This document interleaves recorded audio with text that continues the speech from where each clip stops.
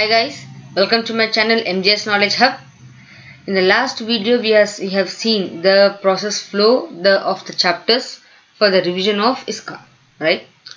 Today in this session we are going to see overview of each chapter. That is what we are going to study in that. Okay, so let us once recollect the flow of chapters. First we are going to do chapter 2, then chapter 5, then chapter 3, then chapter 4, then chapter 7, then chapter 1, then chapter 6, and the last is chapter 8. So what does it contain? Chapter 2.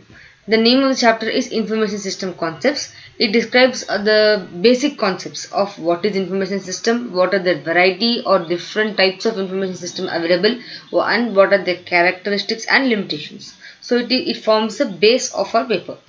Then comes chapter 5. Chapter 5 deals with acquisition, development and implementation of information system. Because once we understood what are the different kinds of system, we need to build one. So we will be learning here various stages of developing a system development life cycle, what are the tools and various methodologies available for the building of these systems, and some other concepts like programming and what are system analysis we will be learning here. Then comes in the flow chapter 3. You have the concepts now, you have built the system, now you need to protect it. That is protection of information system. We will be seeing here what are the different kinds of threats that will be affecting an entity and the information system. What are the various security information controls that we need to take care. What are the various areas from which threat can arise. And what are the control objectives and what are the different kind of controls can be placed so that the information system can be protected. Then comes chapter 4, business continuity planning and disaster recovery planning. Even though you have taken all the efforts for protection of a system, there might be some disaster or uncertain event which may affect your business, and in turn it will be affecting your IT systems. So what is this concept of business continuity planning? What is the concept of disaster recovery planning? How the planning is programmed? What are the steps taken?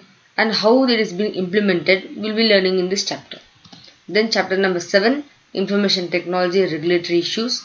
We will be seeing what are the laws, rules and regulations that will be affecting the information technology and to which the entity or the company or any business organization which is using the IT must adhere to.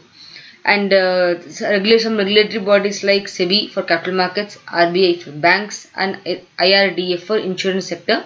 These regulatory bodies have given their own requirements for the information technology purpose. So what are those and how to comply them? We will be learning in this chapter 7. Then chapter 1, concept of governance and management of information system. Governance means the way in which the company is being led and how the information system is being channelized into the company. What is the roles and responsibilities of the management? What is the concept of governance for that company? And how does the IT play important role in the business? So this all we will be seeing in this chapter. Then comes chapter 6, auditing of information system. So auditing is done because we need an external compliance, we need an external confirmation from the outside party that the information system what is being implemented in the organization is up to the mark. So therefore we need an audit to be done. So in this chapter we will be seeing audit, what is the IS audit, how it is being planned, what are the best practices and standards for the auditing of information system. So we are going to see those things.